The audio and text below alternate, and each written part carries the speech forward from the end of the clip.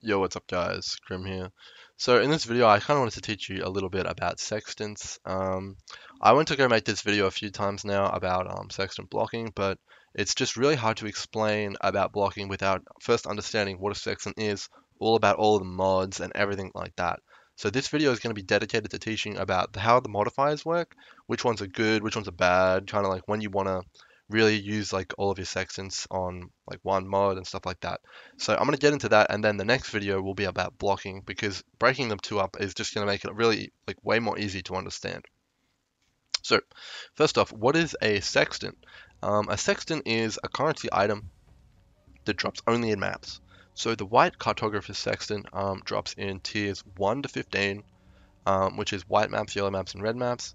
The yellow ones obviously drop only in yellow maps, so tier 6 to 15, also in red maps as well. And then the red ones only drop in maps that are red. So you'll see here tier 11 to 15. So now we know where they drop. There's another cheesy way to kind of upgrade your sextants. You can trade 3 to 1 and get the next tier up. However, this isn't very efficient, and you can generally just sell the lower tier on PoE trade and buy the higher one at a much better rate. The 3 to 1 isn't very worth it. So now that we know these colors, I'll explain quickly how the colors work. So basically, if you have a sextant up here, a white one, these ones can only be used on white colored maps. So as you can see here, these are white. If I try and use it on a yellow map, it just won't work. So, however, the yellow ones, they can be used on yellow maps, but they can also be used on white ones. So you can kind of mix and match there.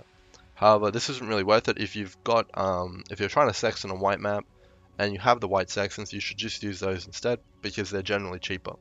So in terms of pricing, these ones generally hover around 1 to 1.5C. These ones about 2 to 2.5, and then obviously the red ones are very expensive at 4. They cost 4C generally, or the whole league. Maybe they'll go down a little bit, but yeah. So when do you want to be using them, and should you use them? Yeah, you should definitely be using them. However, I don't think sextants are worth it at all, using even one without using blocks, which I'll get into in the next video. Not long to wait now, guys. But in terms of red sextants, I never use these. I've used them in a couple of videos for the memes, but they cost too much, and I don't think they're worth it ever, even with blocks. So yeah, that's kind of the down low on where you should be using them. So, but these two use, yeah, for sure, and then this one, not so much.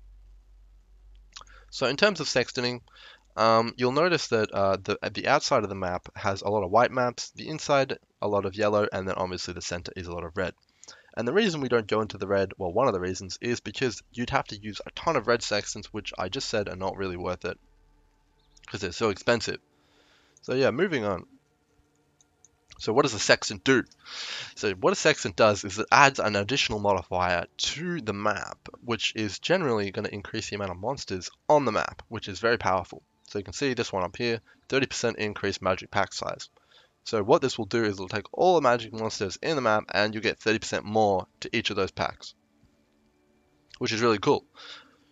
So you can see this ring here. Basically what this ring means is that everything, so all the maps in this ring will be influenced by this sextant modifier.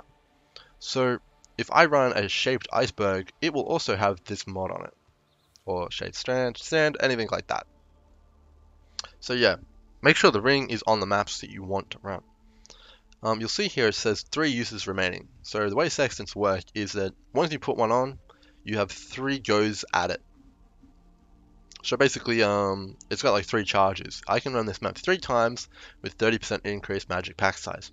So whenever you're like trying to evaluate the map by map costs, you should take however many sextants you did, add it up to chaos, and divide it by 3, and that'll give you how much kind of like investment you've put into your map. So another really important thing to know is that you can grab a sextant, say you don't like magic monsters, you can roll over it and get a new mod. You will like waste your other sextant, but you can then kind of like not have to run that map and roll over it and re-roll it and try and get a better one. So the idea is that you stack all the good mods and you roll over the bad ones. So that's kind of all the basics you really need to know about sextants. So I'm going to dive straight into which modifiers are the best and which are the worst. So I'll bring up a spreadsheet here. I'll have a link to this in the description below, guys. But basically what this spreadsheet is it's all the sextant modifiers currently in the game. Maybe there's some new ones in 3.1, but I haven't encountered them. They'd have to be really rare. I've used a ton of sextants, so I'm pretty sure this is all of them to my knowledge. But if you found one which isn't in this list, make sure you post in the description or below or the comments or whatever, and I'll put it into the video. So straight up, you'll notice you've got some color coding going on here. So the green ones are the good mods. You want to be running these all the time. They're fantastic. Yellow is kind of case by case, and then red is kind of like, that's the gross stuff, boys. We don't want that. So I'm going to kind of go over these in a little bit of detail here and explain to you why ones are good and why ones are bad.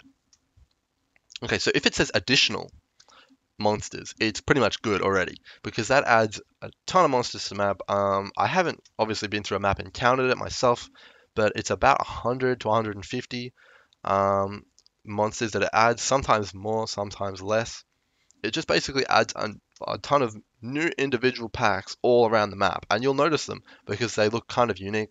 Like the fire monsters are generally like these big fire golems running around. So yeah, they're pretty noticeable, and you'll notice like there's going to be a lot more monsters in your map. So all of these are excellent. You're going to be getting these very often.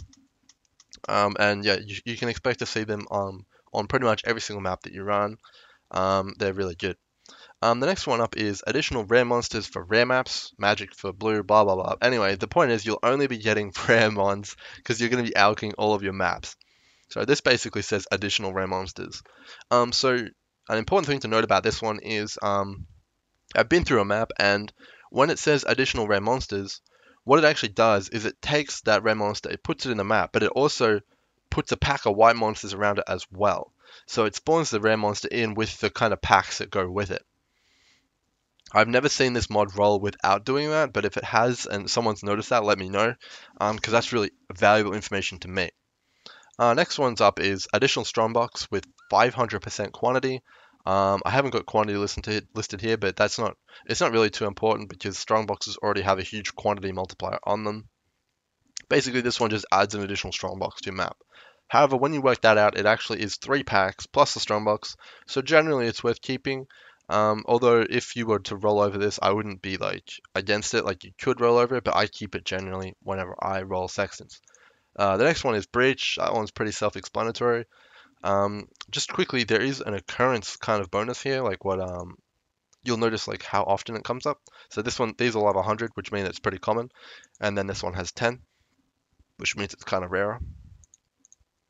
So yeah, Breach is actually really common, guys. If you want more Breach in your life, this is the way to do it.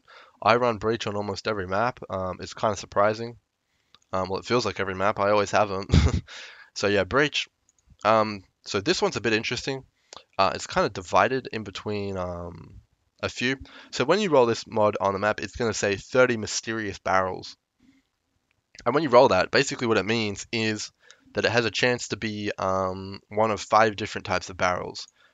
There's 2 different barrels that give you mobs, which are the worm barrels and parasite barrels. These are very good. Once you break the barrel, they're going to spawn a mob. So it basically just says like 30 more mobs, and it feels like a lot more than that, honestly. So I think multiple mobs come out of each barrel.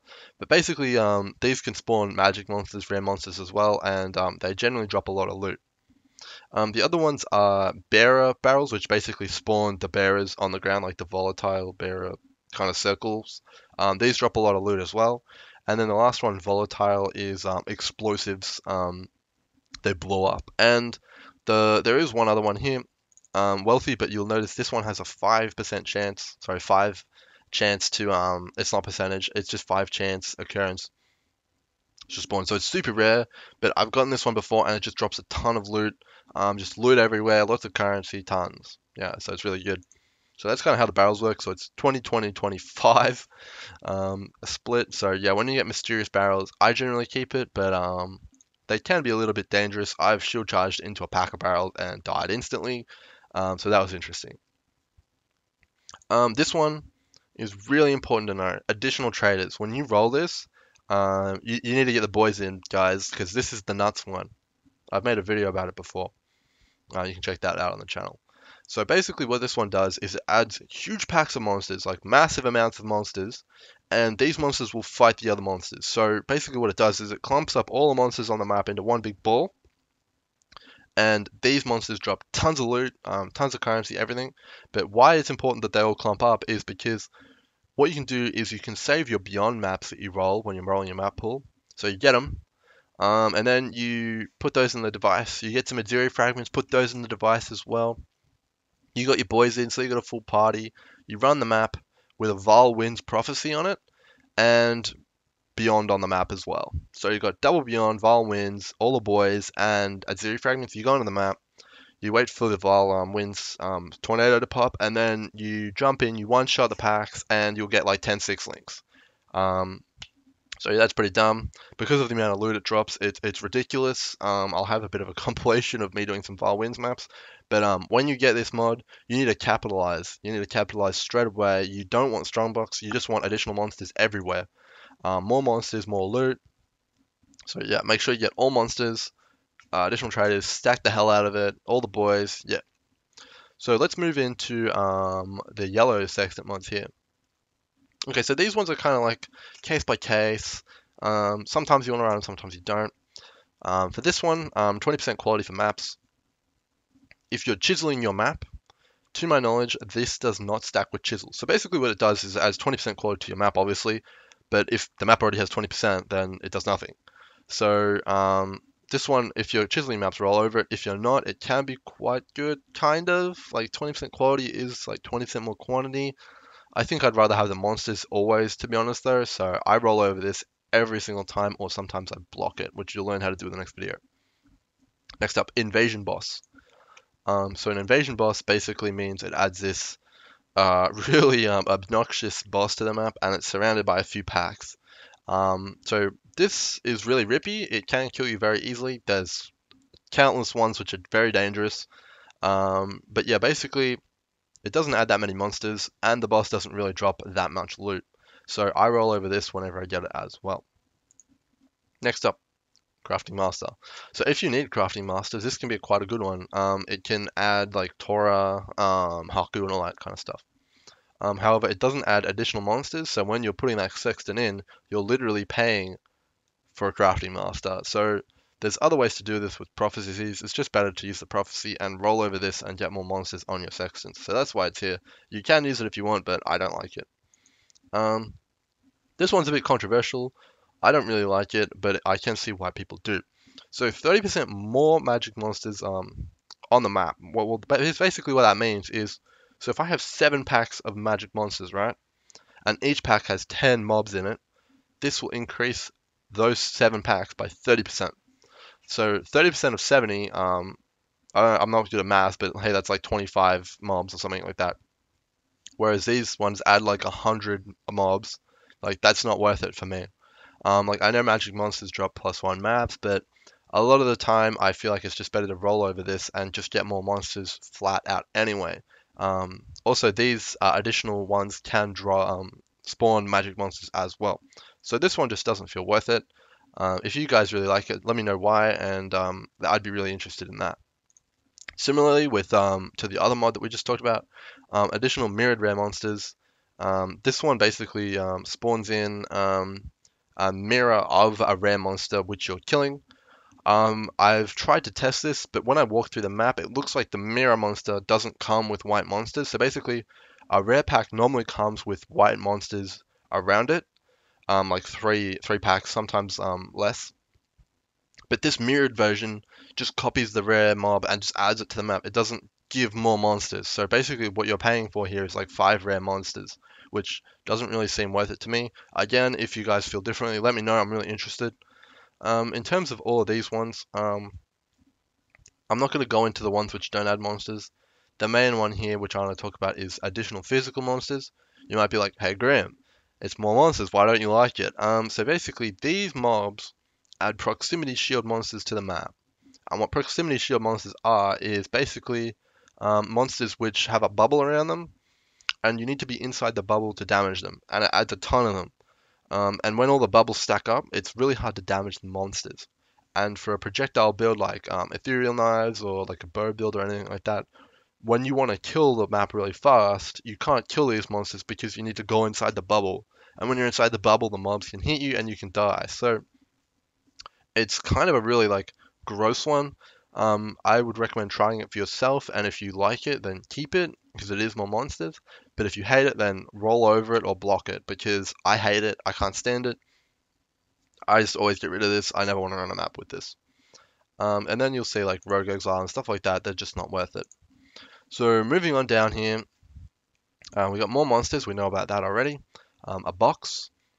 Basically, this one will give you another box on the map, but it'll also corrupt all the others. That's not really too relevant. Sometimes it can drop more 6 sockets or a 6th link. So that one's that's that one here. And then this one is actually important. So items dropped by unique bosses are corrupted. So basically what that means is you want to get beyond on the map and then beyond on the Atlas, the device. So you want to get double beyond basically. Do the map with a bunch of pack size modifiers on it from the Sextants. And then when the beyond bosses spawn in, because they drop so much loot, you can actually get 6 links because what corruptions do is it like basically treats it as a Vile Orb on all the items, and Vile Orbs can generate a lot of 6 sockets and 6 links. So when you kill the beyond bosses in that, it'll drop a bunch of 6 sockets and 6 links. It's really important to know that the Elder Portals actually counts towards this. So if you can kind of manipulate your Atlas when you get the Sextant mod to give you the Elder Portals, those can drop a lot of 6 sockets and 6 links potentially as well. And then you got Area Contained Zana here. I'm not going to go over the red Sextant mods because I don't use them myself, and I couldn't really tell you how good they are or how bad they are because I just never run them. So yeah, Zana is good, but if you're trying to get map returns, I would probably keep her because you can run into the map, do her map. You basically get 2 maps for the price of 1, which is really good. But in terms of min-maxing speed and all of that, Zana isn't great, and I roll over her. So yeah, that's kind of like teaching you about the mods, about how Sextants work in the early days here. I'm going to go into blocking and how all that works next video, but this is kind of the base video. I really think it's important to understand what all the mods do and why you do and don't want them before we get into blocking them out. I think it's super important. So now you know what all the mods do, you know which ones are good, which ones are bad. Again, this will be in the description, a link to this. And in the next video, I'm going to show you how to make it so that you don't have to run any of these or even see them. And basically what that lets you do is when you're rolling Sextants, you're never going to hit these bad mods, so you'll only need to use 1 or 2 instead of like 5. It is important to note though, you cannot roll the same Sextant twice. So when you roll a map like Vault, which has 6 Sextants on it, let's say you roll 5 good ones, and then you're going for the 6th, you can already see that, hey, my chances of getting the next one are getting slimmer and slimmer for each one I take out. So I'm going to go into detail on that kind of stuff in the next video. Hopefully you guys have learned something and you enjoy this. All Sextants are crazy. I think everyone should be using them if you can. And they're really fun to run. I think they're actually the most fun thing in PoE.